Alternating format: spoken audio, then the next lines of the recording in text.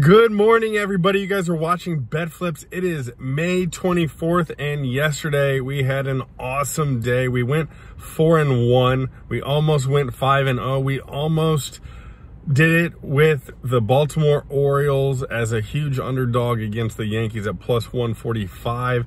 They had the lead. It was 5-4 Orioles going into the bottom of the ninth, and an Aaron Judge bottom of the ninth home run to tie the game and force extra innings.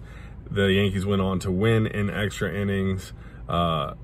Just pulled us from a perfect 5-0 day and just an awesome upset win to be the icing on the cake, but we still had a great day.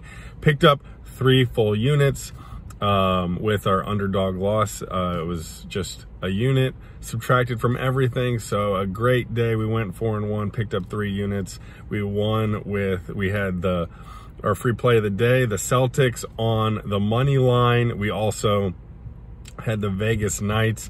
They're up 3-0 on the Dallas Stars.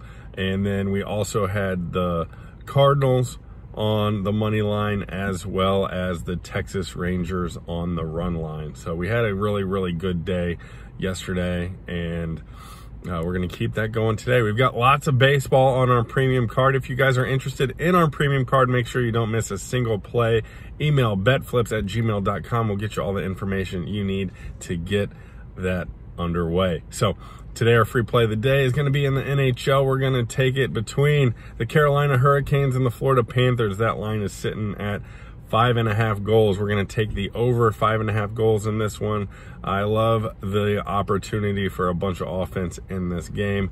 Obviously it's playoffs, and offense is dwindled down a little bit compared to the regular season, but these two teams like to score, and I think over 5.5 goals is going to happen. That's sitting at minus 120, I believe. But yeah, that is going to be our free play of the day. If you guys like this information, do me a favor, smash that like button for me. Drop a comment on your favorite game of the day. And as always, we'll see you tomorrow. Bet, flip, cash.